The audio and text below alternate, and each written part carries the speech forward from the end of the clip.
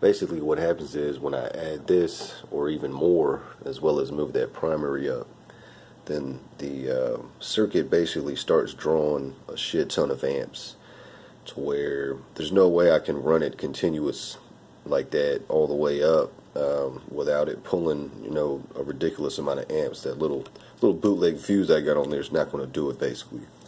Likewise, the 5 amp fuse on the Variac is very likely going to pop before I get all the way up. So basically, as long as I'm interrupting like that, then it's fine. It doesn't pull too much and it's able to surge out, you know, I guess the juice it needs. But the way I had it before was where I could crank it all the way up continuous, and I'd, you know, be able to draw pretty good arcs off it, stuff like that, and it wasn't pulling too many amps. It was less than 5, so basically that means I just need to drive it harder, you know. It's pretty much what it is.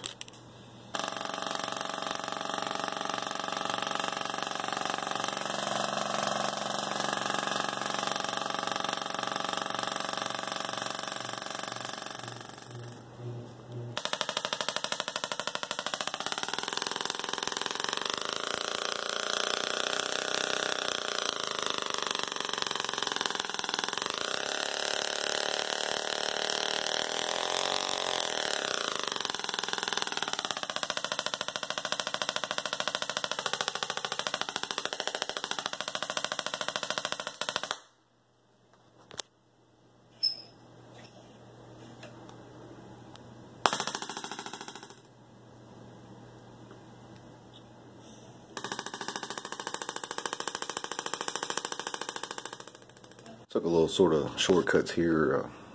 I tried adjusting that primary without really changing it out to sort of an optimal point.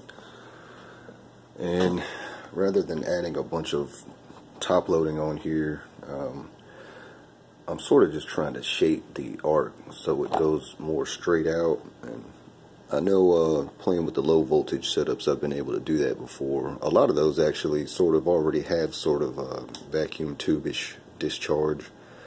But I know if I sort of shape it like that, I can get more of a straight out arc, and it's probably going to be a little longer, so see how that goes.